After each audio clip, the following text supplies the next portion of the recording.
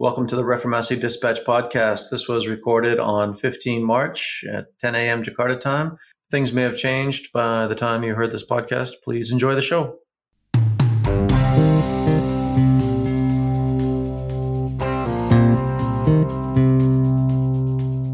Kevin, great to hear your voice.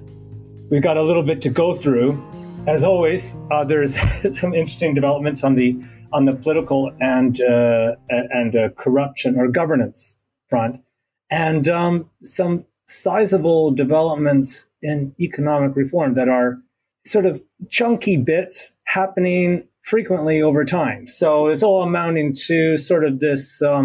It's all sort of coming to a head, a change in pace of sorts. And I was hoping. You and I were discussing that we might actually devote most of this pod discussing that with a follow-up interview that we'll broadcast next week with Sri Adiningsih. She is a past economics advisor for President Joko Widodo and professor at Gadjah Mada, and someone that you hold in high esteem. Yeah. She's quite the expert. So we'll be able to kind of delve into the issues with her in more depth next week. And this week we can kind of go over what's been happening lately, because we've discussed some of these things over the past few podcasts, but every week there's a couple of new developments, including this past week. And she's subscribed to the pod. She's a fan. She told me. It's great. Okay. Let's start off with let's sort of take care of business over at Partai Demokrat. What is the latest there? It sounds like Moeldoko may be falling short. Right. Yeah. So on the political front, the headlines are all still completely focused on the Partai Demokrat omni shambles, as they say in the UK, which is the omni shambles. Basically just yeah, it's a free-for-all. It's a full-on melee, and there's a lot of tension that just escalated very rapidly. So there's different viewpoints, and last week we discussed how the impetus for this will inevitably create suspicions that the president is trying to seek a third term, and then all the headlines this morning are about suspicions that the president might be trying to seek a third term.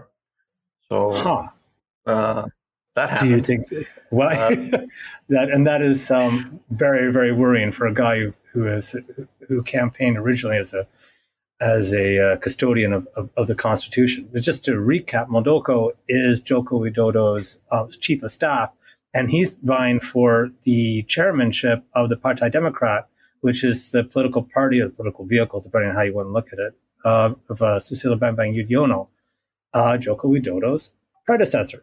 This is a big, big deal if it happens to go through. And what that would do was give them the quorum in Parliament to start talking about changing the Constitution. They managed to get control of it. Yeah, and what makes it all so unsavory and unseemly is the way in which it's unfolding, which is the imposition of an extraordinary party congress that happened on 5 March, which was, to all observers, blatantly spurious. It was by no stretch of the imagination a legitimate congress. And yet the president's chief of staff is very much insisting that he is now the rightful chair of the largest opposition party. So it's not very sporting, to say the least. What's interesting, though, is that this effort by Moeldoko may now be unraveling, I think. How so? The next step for them is to gain formal recognition from the law ministry, headed by Yasona Lawli of PDI Perjuangan, the largest party, the one to which Widodo belongs to. So when this first happened, when the Congress took place on 5 March, there were questions about whether the law minister is behind this from the outset, in which case Moeldoko would get recognition from the ministry right away. But what's happened since then is that Moeldoko appointed Johnny Allen Marbon as the supposed Secretary General of Moeldoko's party. And his job is to compile a dossier or a berkas in Bahasa Indonesia to provide to the law ministry to substantiate their claims of having won this Congress and elected Moeldoko. And Marbun has yet to do that. And they claim now that they're going to do it today, the 15th of March, but it's basically taken them 10 days.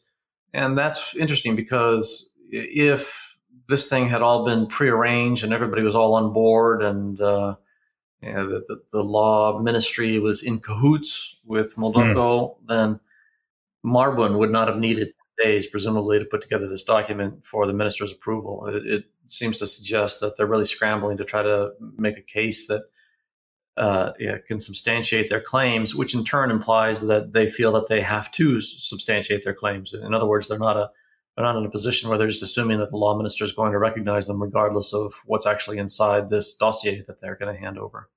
So that's one thing. If they thought that Laoli was going to be in their corner, chances are they would not be scrambling so much to explain themselves. Yeah, I think so. Yeah. So, and it's interesting too, because there really are some minimum requirements you have to have in order to convene an extraordinary party Congress. And now those are set forth in the party bylaws, which first came out in 2005, then underwent revision in 2010, and most recently in 2020. Each set is slightly different. So the latest 2020 set is very stringent about the requirements for a extraordinary Congress, and specifically the party's high assembly, chaired by former President Susilo Bambang Yudhoyono, has to approve the Congress. That clearly did not happen in this case. So Marbun, therefore, is arguing that, well, no, those bylaws in 2020 are not valid because we changed those and we reverted back to the 2005 bylaws, which don't mention a high assembly or any approval from Yudhoyono. And so that's what he's been propounding, and he's deliberately attempting to try to sow confusion and mislead the public on this point. And his critics point out that the Congress that supposedly revoked the 2020 bylaws and reimposed the 2005 bylaws convened before it revoked the 2020 bylaws. And so therefore it would have had to comply with the 2020 bylaws in order to convene and revoke, and it hadn't. So his argument is got a logical flaw right there. And I think that's something that's difficult for them to overcome as they're trying to put together these materials to substantiate their claim. What has Jokowi said so far, if anything? Any comments from the palace? Multiple presidential spokespersons, there's a few that have that role nowadays, are all quite strenuously and adamantly denying that he has any designs for a third term. So that's encouraging to hear, but it would be better to hear from the president himself, but maybe he feels that he should not stoop to this level. It's all very awkward for him because it's his personal chief of staff who started this whole fracas from the outset. Meanwhile, though, there was another comment last week from Pratikno, the state secretary, and that's the one that I think holds water because he's quite different from a lot of the other members of Widodo's inner circle.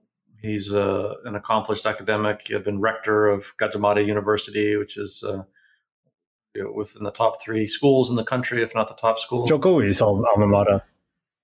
Yeah, Jokowi's. Yeah, Widodo's from there. And Pratikno has been with Widodo since early 2014, since before Widodo took office as president. And he's very careful in how he chooses his words. He's not one to speak too freely or loosely. He's not flippant, and nor will he simply spin the truth. And what he said in early February, when the Yudhoyono family first raised concerns about maneuvers to oust them from their party, was that this is an internal party matter, and therefore the president is not going to respond to the concerns from the Yudhoyono family about Moeldoko's apparent implication in these efforts to oust the family from their party. So that was in early February. Now, fast forward, and sure enough, it was not an internal party matter, and Moeldoko was very much involved. And in fact, he came out as the supposed elected chair. And So a few days after that 5 March Extraordinary Congress, Pratikno issued another statement to Kompas, the leading Indonesian language daily newspaper, saying that, quote unquote, neither I nor the president were aware of this Congress, end quote. So basically denying that they had anticipated or were informed or made aware that this thing was going to happen. And that's actually credible because right up until that Friday afternoon, the press was unclear about whether Moeldoko was actually going to go to this Congress in Deli Serdang, North Sumatra, or not. He was in his office throughout the first half of that day. And then only at the very last minute did he board a plane, go straight there, and attend the Congress and receive election. So it's kind of credible from Pratikno that the president was actually not aware of Moeldoko's shenanigans and scheme, in which case then that's a little bit reassuring because it suggests that this is not some elaborate grand design to end democracy. Rather, it's just the adventurism of a sole operator. Right. What kind of confidence can Jokowi have in Moeldoko if this falls through and really plays fast and loose with some pretty important democratic institutions? Yeah, it strains credulity. What's confidence the president can have in him and why the president continues to tolerate him. There's a lot of costs associated with keeping Moeldoko in his role right now as chief of staff. The flip side of that coin could be, this is just speculation, maybe Moeldoko was already aware a couple of months ago that he's due to leave office. Maybe there's already been some arrangement behind closed doors that he will shift out of his role. And therefore, maybe this whole ploy to get this party is a way to secure his future, which now appears to be failing because the Congress was just didn't have enough people, much less legitimate people in attendance. The bylaws, regardless of which version, all say that you need to have 2/3 of the provincial chapters attending and half of the district chapters attending an extraordinary Congress. And so that comes out to a little over 300 people. And if you look at the pictures of the actual Congress in North Sumatra, I don't think they had 300 people in the room. So even if every single person they had in the room was 100% legitimate, which is far from the case, they still wouldn't have met the requirements, even in the 2005 bylaws, much less the 2020 bylaws, which are actually the ones that they should be accountable to. Can I ask a stupid question? I mean, I've done it before, so I guess I'll do it again. It's a fairly, it's a perceived knowledge that SBY may have had a hand in Ahok's undoing. He may have been involved.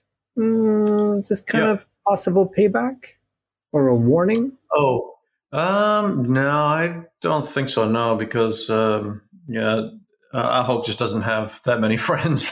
But that move that could have fatally wounded Jokowi's political prospects. That was the most dangerous point of his presidency. And SBY had a role in that. And I just sort of wondered if he was going to fiddle with his presidency, Jokowi might turn a blind eye to fiddling with his political vehicle. Right. Yeah. A dynamic of Indonesian politics is that so much of it is operated by just a handful of elites, many of whom have been around for decades, and their personal pasts are so deeply intertwined that it's really hard to keep straight of who hates who at the moment, because there is a lot of bad blood between Yudhoyono's Partai Demokrat on one hand and Megawati's PDIP, which includes Widodo on the other hand. And a lot of that stems back to 2004, when Yudhoyono faulted Megawati's husband at the time, now deceased, Taufik Kemas, for having insulted him. As a pretense for resigning from his post as coordinating security minister at the last possible minute to register his party for the upcoming election, and then doing well, and then continuing in the presidential election, and then ousting Megawati in 2004, later in 2004. So there's no love lost. Very much alive in Megawati's mind, and Widodo is politically kind of keen to align with her. So for him to be in this mess right now is awkward. 6 months from now, what's Moeldoko's future? Will he be Tarawand, sent off on an ambassadorship someplace far away but pleasant? Yes.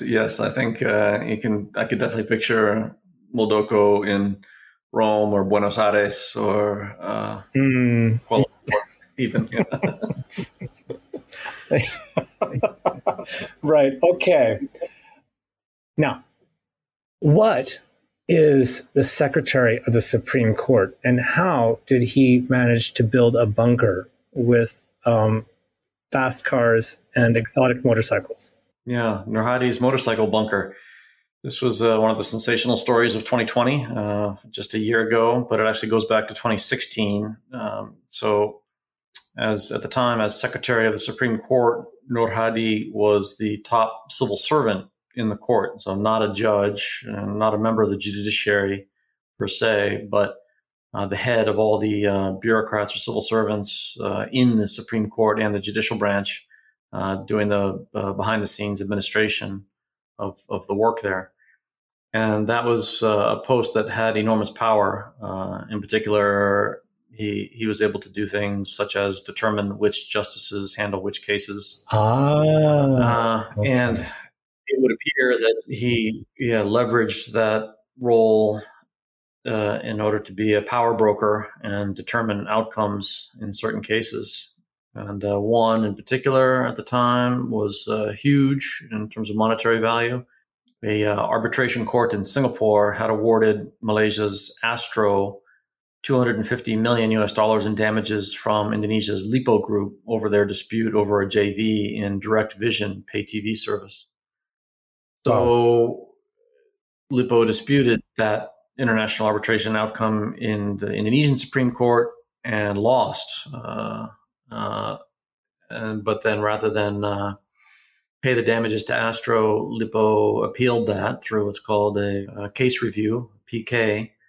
And there, some bribes allegedly occurred involving Nurhadi and Edi Sindoro, who has a long association with the Lipo Group and had already served a corruption sentence in the past for wrongdoing associated with the group, and went back to jail a second time for corruption involving Lipo-related cases. However, when the KPK, the Anti-Corruption Commission, investigated Nurhadi and raided his house, there were a number, I think 6 or 8 active police personnel guarding the residence, and they prohibited entry to the KPK for quite some time, which was really not supposed to happen. They set up like barriers? Yeah. Well, that was no, this time they didn't, it wasn't barricading. They just, there was a standoff for a little while. The barricades came later in a different location. This is a long story. This was a Tom and Jerry skit going from villa to villa, right? They chased him around, right? He has like a dozen villas or apartments, right? Yeah, there were 13 residences. Yeah, so this was just the first of the 13. And when they finally got in, his wife was putting documents down the plumbing in the bathroom that related to the Lipo case. And, Nurhadi's wife was a senior civil servant. That's Ken Zubaida.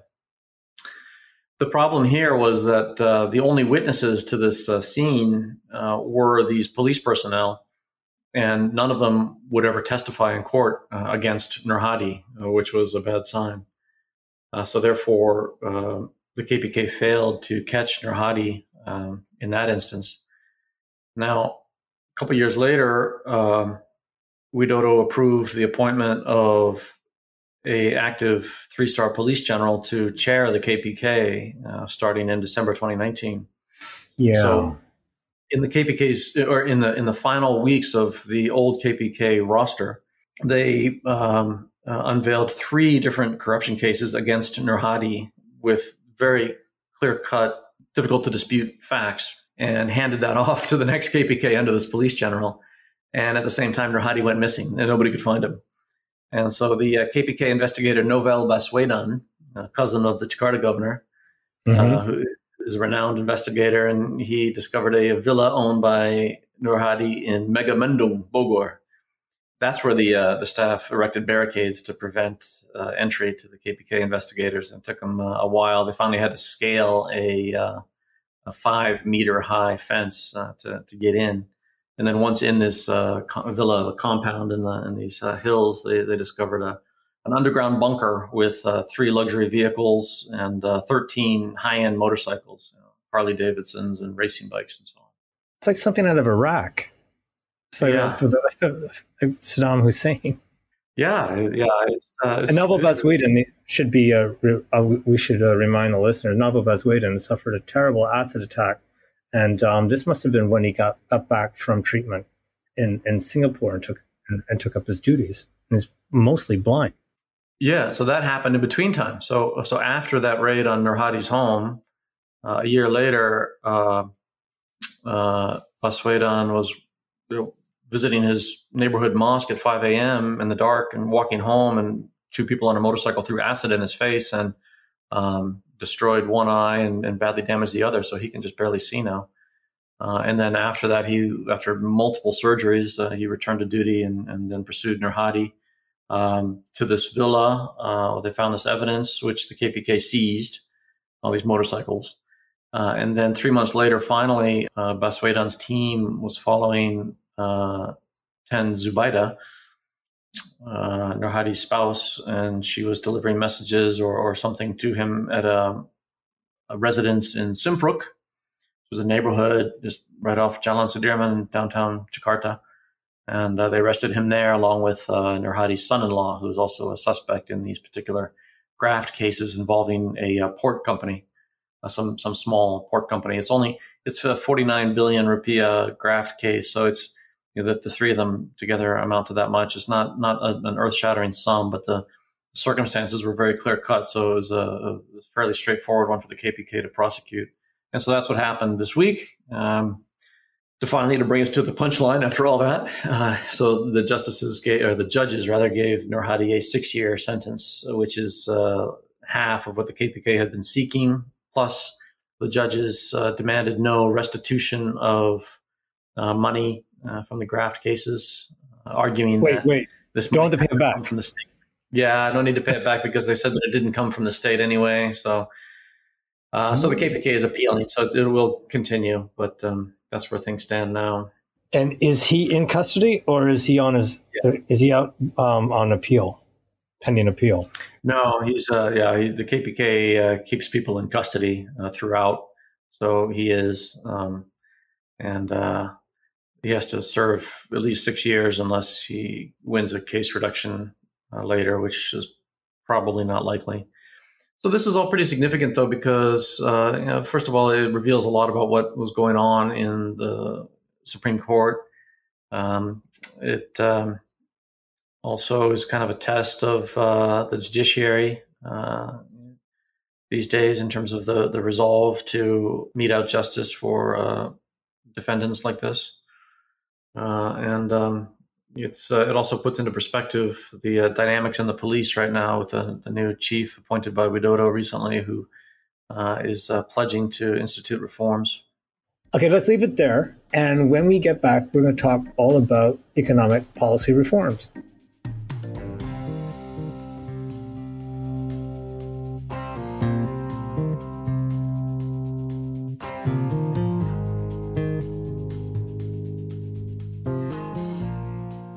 And we're back. Kevin, there has been this steady drumbeat of economic reforms that sort of points to a renewed confidence for the remainder of the Widodo presidency. And we've had the omnibus bill. We've had the sovereign wealth fund, for what it's worth. We've had some reforms on taxes that we talked about a pod or so ago. Walk us through how you think that this is significant, and maybe you sort of couch it in a way, because we've had periods of big economic reform. I'm thinking after the Asian crisis, the banking reform, and Jokowi actually came to office promising to streamline bureaucracy and to make Indonesia more competitive. How does this period fit in that context of big economic reform that we've seen in the past, just in the past 20 years? Yeah, I would say it's right up there. In fact, there's an old adage that I learned in college, which is arguably still true today for Indonesia, which is that bad times make good policy. That was a refrain often heard because throughout the 32 years of Suharto, there were economic ups and downs caused mostly by international changes, the price of oil in the 1970s and the sovereign debt crisis in the 1980s and commodity price fluctuations. And so Suharto, apart from everything else, was at least determined to produce strong annual GDP growth of about 7%. And so when that was in jeopardy, he was willing to turn to his economic technocrats and allow a certain measure of reform to stimulate the economy. And that happened periodically throughout those 3 decades. When times were bad, then there was reforms to help growth resume. And then that was the case also in 98 with a host of reforms that happened amid the Asian financial crisis that caused a 13% collapse in GDP for that year.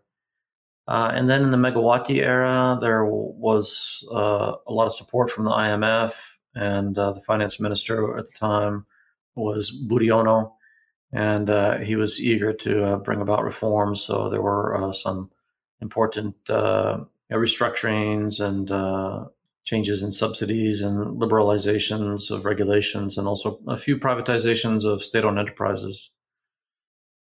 Then there was another bout in the Yudhoyono era, but there the reforms were definitely not as deep. The consensus didn't exist, and then especially by the second Yudhoyono era, there was a real sense of nationalism arising.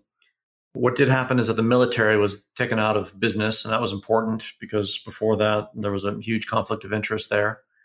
But it really wasn't until 2014 in the election of Widodo that a couple of big reforms happened again. And that was, again, because of necessity. Yudhoyono at the time in late 2014 handed off a government to the newly inducted Joko Widodo in October 2014 that did not have enough money to get through the year. So as Yudhoyono was going out the door, Widodo came in and suddenly had to find a way to pay for the government for the final 2 months of the year because the fuel subsidies for petrol were so high that there was a hole in the budget for that year. And so therefore there was a fuel subsidy reform enacted right away by Widodo, which was quite constructive. And then Widodo also pushed through land acquisition reforms that insiders in the Yudhoyono administration had stymied for years. So that kind of puts things in context. Since those 2 big reforms of Widodo back then on energy and land, there's not been a lot else since, really, until this push for the omnibus, which started in 2019, finally came to fruition late last year, and now is enacted. And now that omnibus law on job creation is initiating a host of implementing regulations to carry it out. And these are the things that are really bringing about quite a lot of change and generating some interesting momentum. And at a really good time, too, because it was from about 2014 that the Chinese were embarking on their Belt Road Initiative. So there was, although the resource money started ebbing, there was some infrastructure funds coming along. So there was that dovetailed nicely with the reforms in land acquisitions, for example. Yeah. So that's been the story of the first Widodo administration was a boom in infrastructure development, which of course has positive economic multiplier effects. And of course, the drag on all this are local governments. But I think even there's been some reforms of how they have to spend their money, or hasn't there been some bureaucratic reform there too? I mean, there's the problem with Indonesia is that you can reform all you like at the top. What happens down at the local government level it can be another matter. Has there been improvement along those lines too? Right. Yeah. It kind of depends on the sector and the region.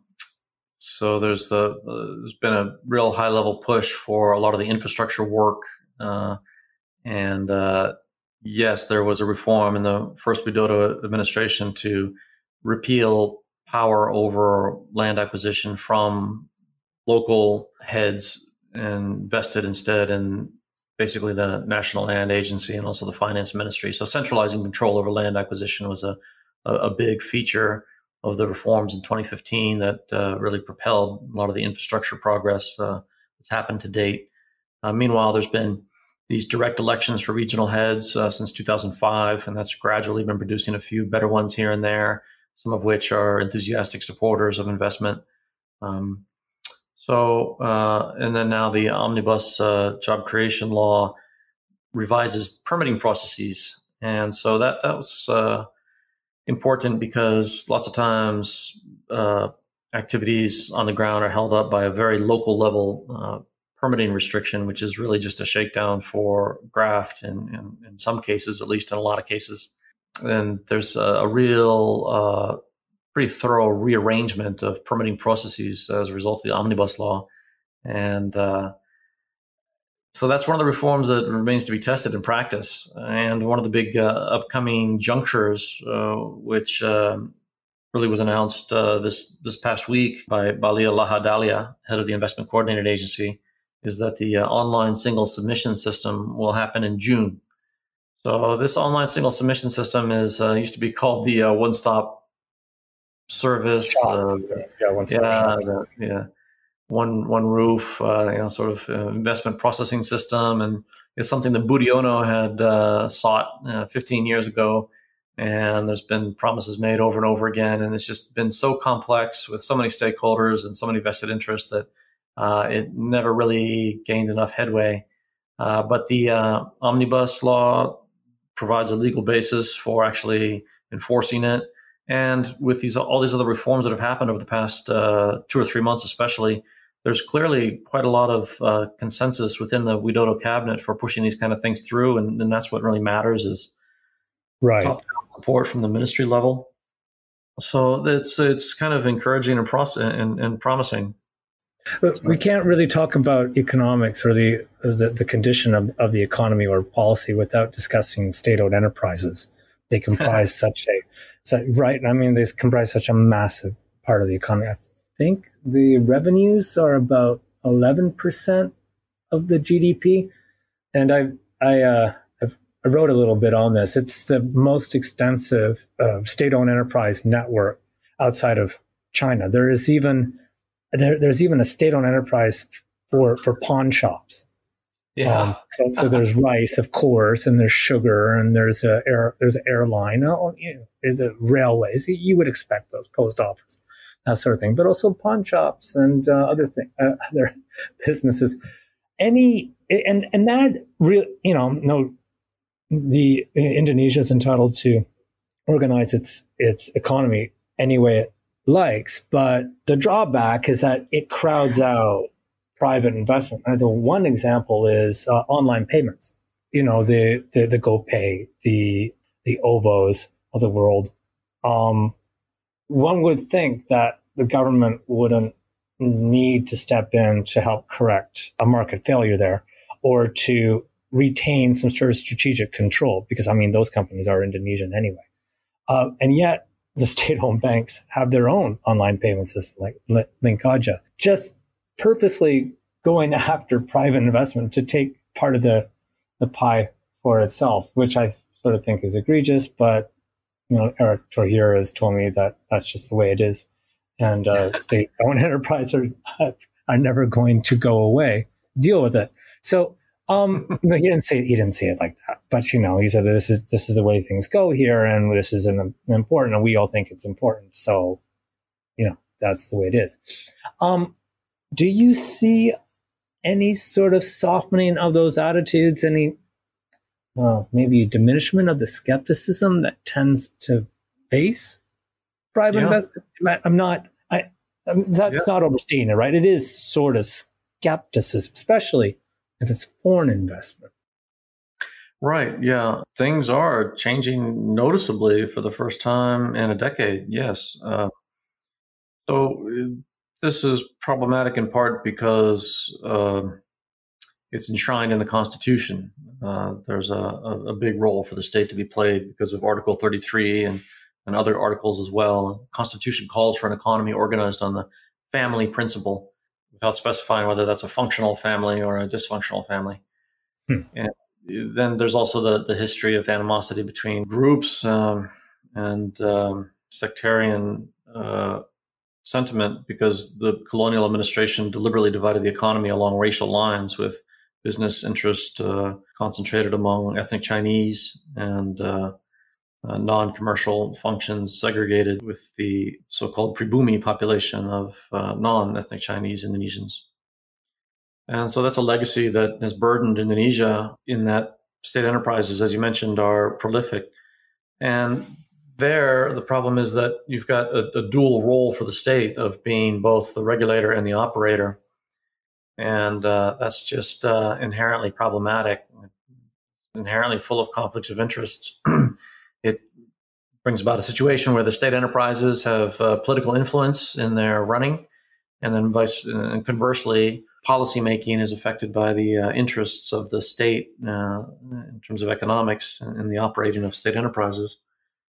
So it makes for a very messy system. And then the nationalist sentiment has been very strident at times in the past, especially 5 to 10 years ago. There were two IPOs in 2011 of Krakatoa Steel and Garuda, neither of which went well. And since then, there's been very little state enterprise IPO activity, much less any outright privatizations, whereby the state sells down majority control of a particular state enterprise. In fact, the word privatization has hardly ever arisen in a high-level public discourse over the past decade until last week. And suddenly it was all over the place. Because it was Tohir himself, actually, who called for privatizations, using that word, privatizasi, of certain state enterprises. Now, specifically, he was calling for selling off those that have revenues under 50 billion rupiah, which is small. That's total sales of less than $4 million US. So it doesn't really mean a lot, but it's a step. That's a bona fide baby step. That is a baby step. Yeah, privatization is not something. I mean, it was something I was trying to get Pak Eric to say during our interview, and I don't think he did. And he is famously a businessman himself, and was really trying to get him to express his frustration with me. But of course, he wouldn't. But I kind of wonder if he is working a little bit of some free market charm within cabinet. Yeah, he must be. I think there's several ministers who are doing that, somewhat against expectations, actually. Erlangga Hartarto is coordinating economics minister. He's presiding over all this. Luhut Panjaitan was one of the several ministers who have been pushing for the omnibus law. And then Erick Thohir. Of course, there's the finance minister, Sri Mulyani Indrawati. And now there's the new industry minister, Agus Gumiwang Kartasasmita, and he's been pretty proactive in trying to arrange for some big ticket investment deals involving Honda, and they're in talks with Tesla still as well. And then you've also got Balil Lahadalia, who seems quite ill-equipped for his role as investment coordinator and agency head because of a language barrier. He addressed the Jakarta Foreign Correspondents Club this past week in Indonesian, which makes things tricky for a lot of foreign correspondents. But he's delivering. He brought about this positive investment list, which deregulates foreign ownership ceilings, as we talked about before, which has never happened before. So now this cabinet team is delivering, but what they're doing is focusing on the deregulation of obstacles to investment, but still with a top-down approach where they're trying to bring about economic outcomes through policy manipulation, especially with regard to example, electric battery manufacturing and downstream processing of nickel and these types of objectives. But at least it's something. There's still the problem of the institutional fundamentals in the legal system and in the civil service to support impartial regulation. But these reforms that have come out are helping matters. And it's Tohir was talking about privatization of these small state enterprises, and also the president brought up the issue as well by revising the privatization committee, which had not been revised. The membership had not been revised since 2014. So that's sort of in and of itself says something as well. So it seems as if they are preparing to try to raise some money from sales and stakes of state enterprises, and maybe even in some cases outright privatizations. There's a little bit of a ticking clock here, or just there's a bit of pressure. I mean, first of all, the reform is great, but it needs to be judged on the relative basis of how other like economies are going. So if Indonesia is reforming at an all right pace, and Thailand or Malaysia going at a cracking pace, or Vietnam Vietnam has been eating Indonesia's lunch, then despite all of its efforts, Indonesia starts creeping back down the league tables that Jokowi is so enamored with, the ease of doing business, for example. And I think that there's been some backsliding there. There's also, and we need to bear in mind, that there is sort of a window of opportunity in sort of prizing away investment that is starting to trickle out of China after the problems with COVID and the trade row. The lower value textile manufacturers, the electronics manufacturers are seeking a cheaper, safer place to do business that is free of the political rancor that can come with manufacturing in China, at least diversifying away from China. And Indonesia wants to get a piece of that pie, and Vietnam seems to be beating them to the punch. So what's your sense on how they're tracking versus the regional neighbors? I don't know if you're really across Vietnamese politics, but that is sort of the barometer that we need to sort of judge their performance by, right? Yeah, and it's apparent the echoes of what's happening in Vietnam are manifesting themselves in Indonesia. For example, officials, including Lahadalia, talk about how the government will facilitate investors and find them the land and inputs and connections that they need to bring an investment to fruition. He emphasizes the Batang Industrial Park in Central Java as a place that's available for investors to come in and use with everything they need right there. And that's kind of reminiscent of, I think, how investors enter into Vietnam and the reception they get from the government there. The difference, of course, one of them on the plus side, in Indonesia, you have a pretty good democracy, and that should be reassuring for a lot of investors. Of course, I guess there's a lot who maybe don't appreciate that or don't kind of think through the linkages for the long term about the benefits of a democratic system in terms of removing periodic succession crises when rulers come of age. Yeah, a la Myanmar. Yeah. And in Vietnam as well, what sort of succession plan is there in Vietnam? That's a pertinent question for a lot of investors, I think. So that's on the plus side for Indonesia, but then on the negative side, you've got the governance issues, the legal system certainty, and so that's where this new police chief that the president put in holds some promise, and the education system. So that's a big difference because workers in a lot of these other countries have better skill sets than most Indonesian workers. What's your thoughts on Pak Balil? I mean, I 3 times I've applied for interviews with him. They've all been set only to be canceled on short notice. 3 times. I'm not bitter. I'm fine.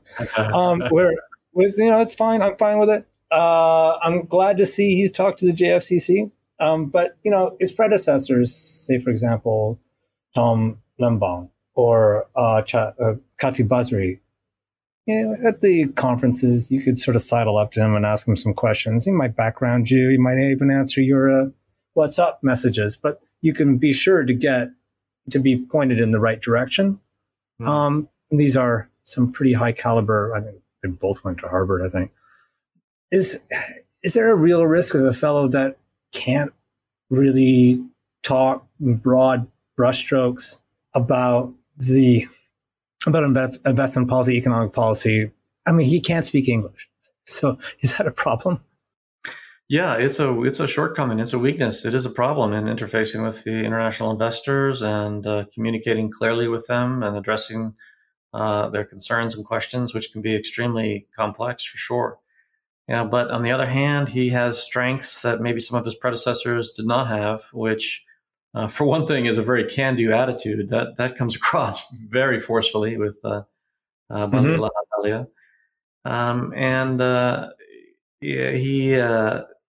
He clearly has sway and an ability to work his network of connections throughout the government, and that counts for something. So, on that side of the equation, I think he appears to be making progress there, and so far he's delivering pretty well. The investment numbers for foreign investment last year were pretty good, all things considered.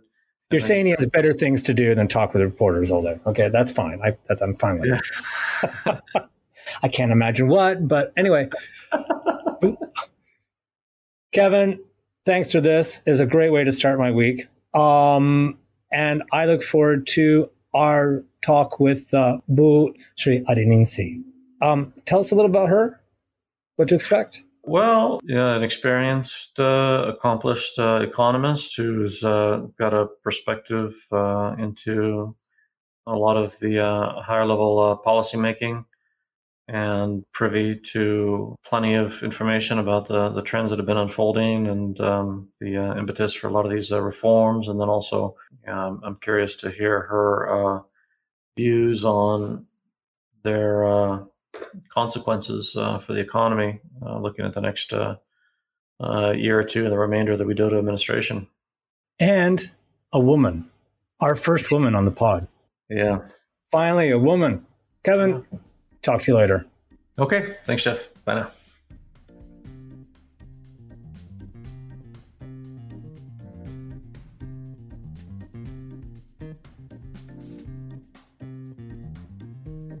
And that's the program. Our editor and producer is Stephen Moeldoko. Music by Blue Dot Sessions. For a free trial of Kevin's Reformasi Weekly Intelligence Briefing, visit reformasi.info. As always, you can contact us on Instagram at onthelevel_media. And if you like this podcast, please subscribe and rate us. It helps. This podcast is a production of On the Level Media. I'm Jeff Hutton. Bye for now.